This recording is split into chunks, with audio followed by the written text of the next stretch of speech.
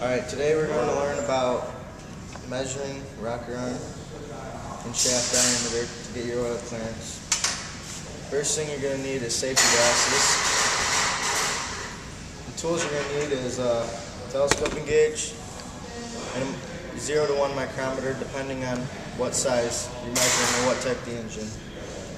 First thing you're going to want to do is take your rocker arm, get your telescoping gauge, measure inside diameter, just so it's snug. Tighten it, pull it out. Get your micrometer. You're gonna measure it, just not making it tight, just snug. Get your measurement. Watch here will be 0.4.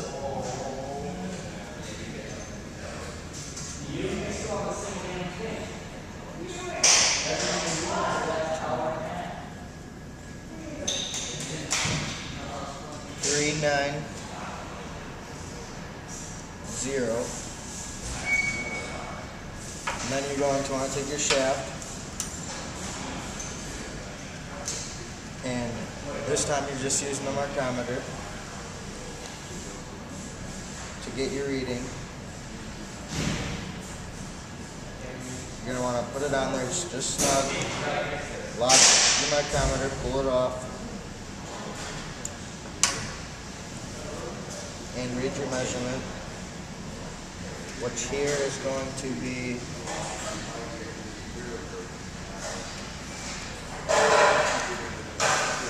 0.4.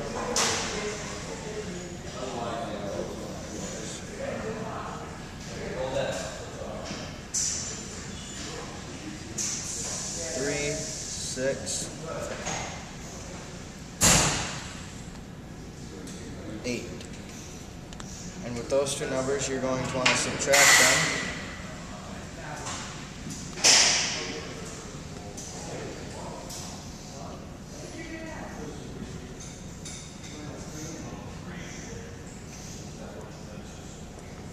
To get your oil clearance, which is 22 thousandths. So that might work. Oil clearance isn't in spec.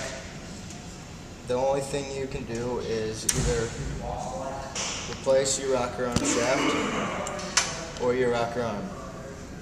Thank you, and that'll be it. Hi, I'm Jamie.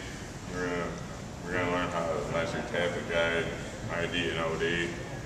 First of all, you're gonna want your safety spectacles, and tools you're gonna need is a telescoping gauge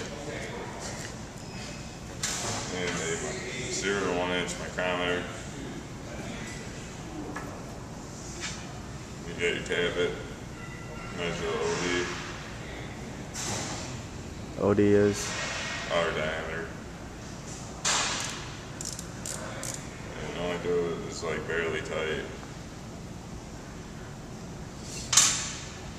And it is 7.7083 inches. And measure your ID. Their diameter, you're going to take your telescoping gauge, throw it in here.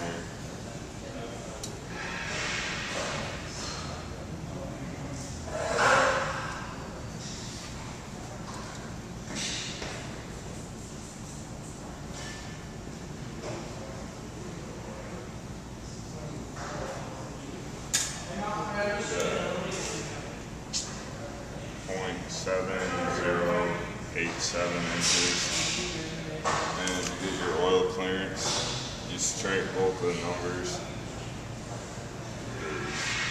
0.00505. If your numbers aren't in spec, then you're gonna have to replace that.